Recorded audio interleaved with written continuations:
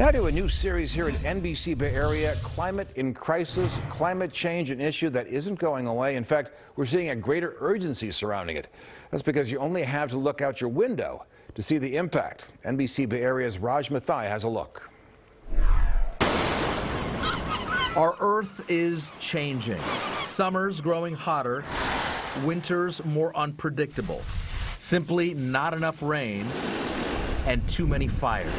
It's no longer a question of whether climate change is coming because, as we're witnessing in the Bay Area, it's already here. So we're really seeing the signs of warming loud and clear in the data. Consider the data from this Berkeley weather station that's operated since the 1800s. It used to record an average of 5 days a year over 85 degrees. But in the last decade, it's averaged 15 days a year over 85. In some years, it's more than 30 days. Scientists say without action, we will see temperatures rise 10 degrees on average by the end of this century. And we'll see a shrinking of the rainy season in California, something we've already seen in recent years.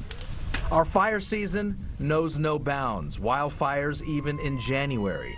That's because our warming planet is leading to shorter rainy seasons, drier vegetation, and blistering winds. We actually have fewer fires than we did a few decades ago, but they burn 5 times as much land. The wildfire season this year has really brought the reality of climate change home.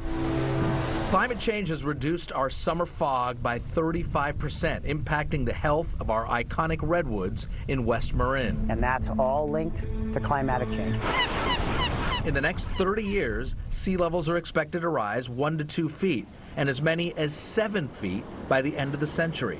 In West Oakland, homes, a wastewater treatment plant, and even the new eastern span of the Bay Bridge are vulnerable. So there are a number of low points that would be flooded, in some cases permanently flooded with even just 3 feet of rise. There are a lot of issues, I think, when we think about sea level rise, and it really requires a lot of different groups to come together. Scientists say we are at a sobering point in our history, where immediate action to curb our impact on the environment won't necessarily make things better, but rather will stop them from getting worse. I'm Raj Mathai, NBC Bay Area News.